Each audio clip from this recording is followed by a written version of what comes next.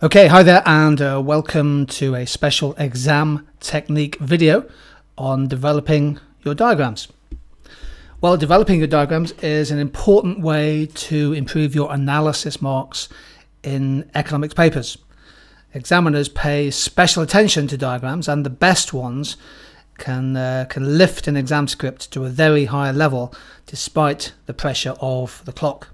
So practice your diagrams as often as you can in the current revision phase. It'll certainly make a big difference. So in this video I want to look at 4 examples, 2 each from micro and macro, where you can develop your diagrams to really good effect and claim the highest marks for analysis.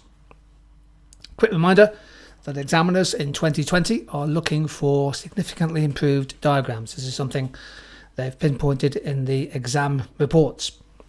Diagrams should be ace. Always remember to label the axes, the curves, and all of the equilibrium points. Draw to the axes. You also need to remember to be ABC with your diagrams. Be accurate, be big, and be clear. Crucial point: simply drawing a diagram from memory, just dumping a diagram onto the page, will only probably get you the lowest level of marks, A01. To access the highest skill marks for analysis and to help the evaluation, you'll definitely need to make a change or adapt your diagram. Shifting curves, indicating important areas, develop your diagrams. And that's what we're going to do in this video.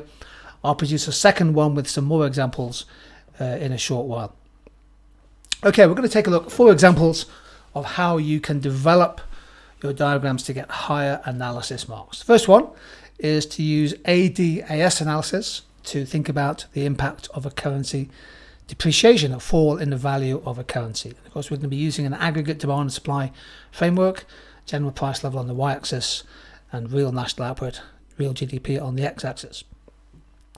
Let's think about an equilibrium level of GDP at y1 with a price level of GPL1. Basic analysis is that a currency depreciation improves the price competitiveness of exports, makes them cheaper when priced in a foreign currency.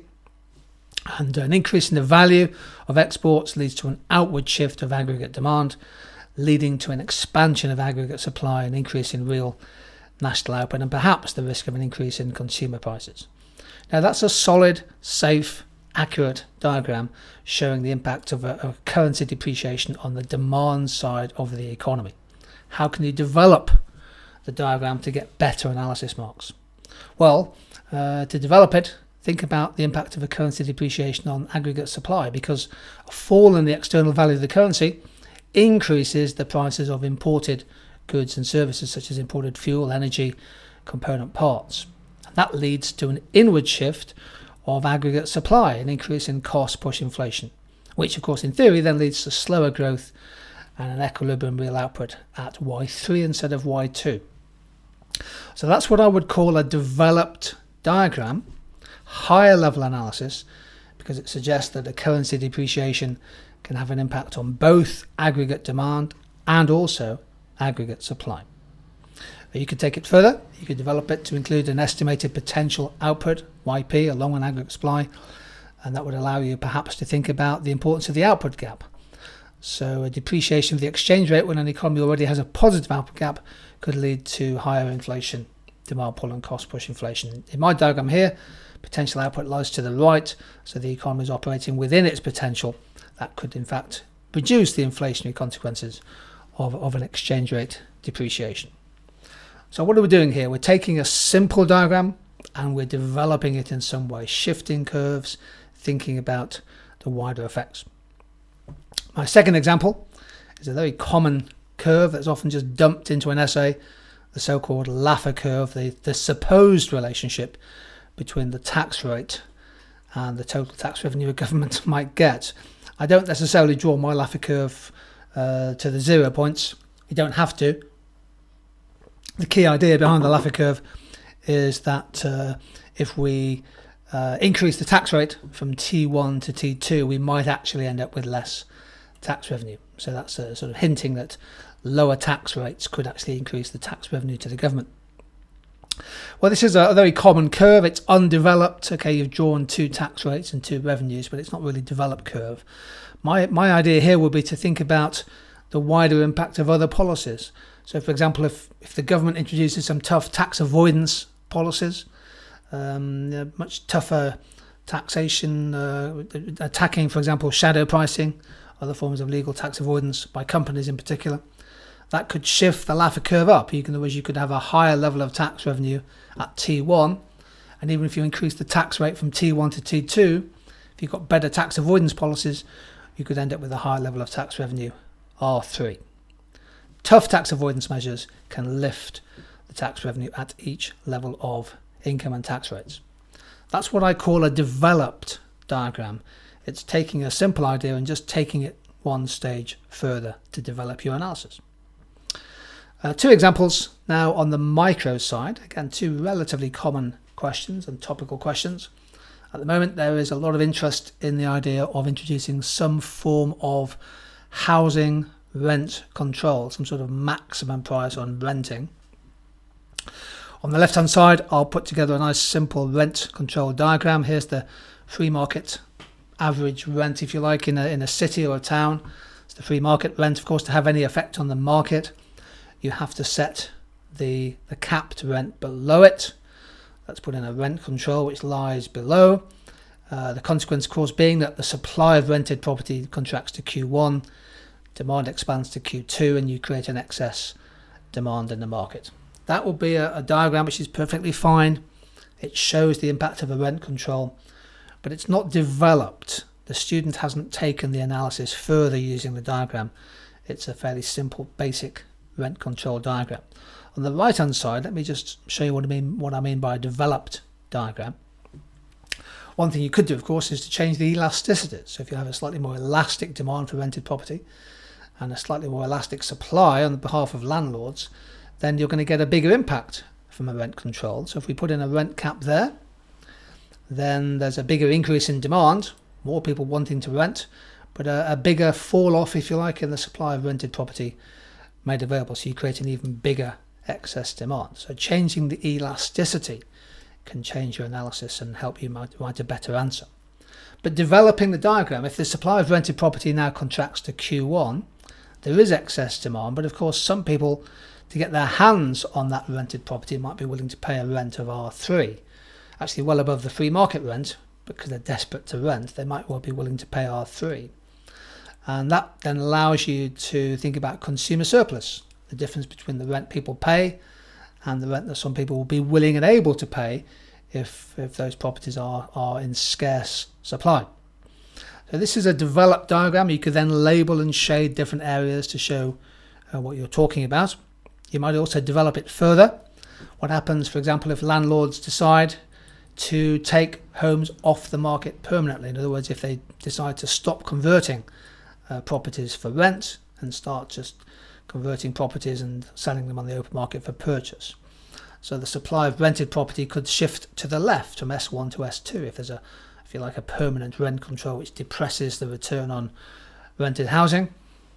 If that's the case, at the maximum rent shown in the diagram there, the supply would fall to Q3, and now you've got an even bigger gap between the demand for rented property and the supply.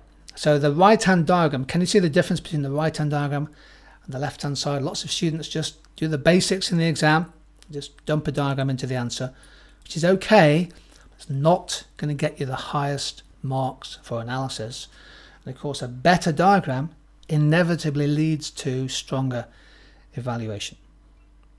Let's finish off this short video. Again, I'll do another video with 4 more examples in a little while. Let's look at the sugar tax as another topical example of how you can develop a diagram to get better marks.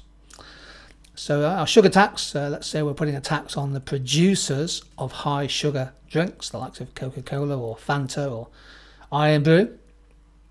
Sports drinks, for example, with high sugar content. Here's our initial equilibrium, the supply pre-tax. Don't forget to ace your diagrams, the price of sugary drinks, the quantity, label the equilibrium points. And if we put a tax on producers, a specific tax in this case, a constant tax per unit, the supply curve shifts upwards by the tax, leading to an increase in the equilibrium price and a fall in the equilibrium quantity bought and sold. Now this analysis diagram, this is the basic diagram showing the effect of a tax and will score some marks. But the point of this video is to say develop the diagram to get better marks in your exam. How can we develop it? Well, of course, the first thing we can do is we can show how much tax revenue the government gets. The tax per unit is the vertical distance P2, P3. So the consumer pays P2 after the tax, the producer then has to pay the tax to the government. P3 is the price the producer keeps after the tax, and that distance P2, P3 is the tax per unit. So you can then show the total tax revenue, which is P2A, B, P3. And if you wanted to go further, you can show that most of this tax is paid for by the consumer and a little bit is absorbed by the producer. You could then develop your diagram by bringing consumer welfare into it. This is a fail-safe way to get higher marks on analysis, and it helps the evaluation. So label key points on the diagram, which I've just done for you there. A, B, C and D and E are 5 label points. Consumer welfare, well, consumer surplus, the tax leads to a higher price for these drinks, so therefore consumer surplus, the area underneath the demand curve and above the price, that goes down from C, P1E to the area C, P2A, a fall in consumer surplus as the tax leads to an increase in the price and a fall in quantity consumed.